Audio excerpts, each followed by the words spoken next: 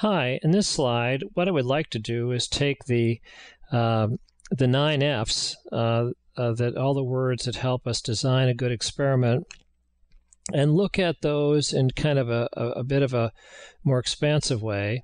It's one thing for an individual to, push the wheel of learning, come up with an experiment, design it, and do it in their own if they're an engineer or something. But what if you're part of a team, and the whole team has to do this process sort of dynamically together? So, hey, let's get together, and while we're, going through our challenge, are we not only touching base with the 9 Fs, but are there more things that help the team process move along dynamically?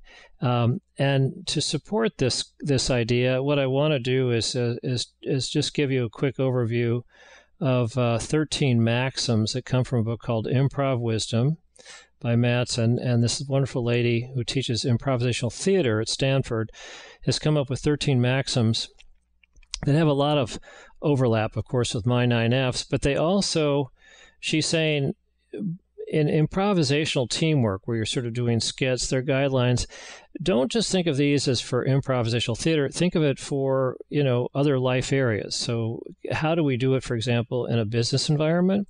How do we actually, in our personal everyday life outside of work, live and practice and work with improv wisdom to help us to grow in happy, most productive ways?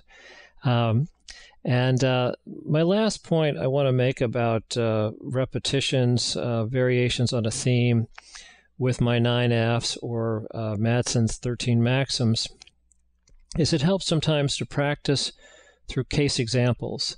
And if you made a list of the wheel of learning, the 4 steps, and then the 9 Fs, and you can, if you want to, you can supplement it a little bit with the 13 maxims, which will come next.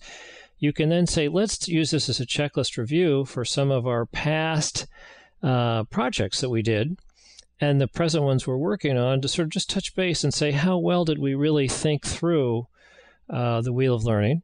Did we ask the right best questions? Did we come with the right best theories? And were they focused on root causes as opposed to symptoms?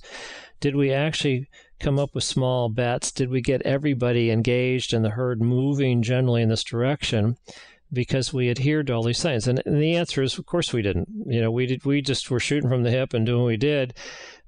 Bruce, you're talking about trying to take our good mistake making to a whole nother level.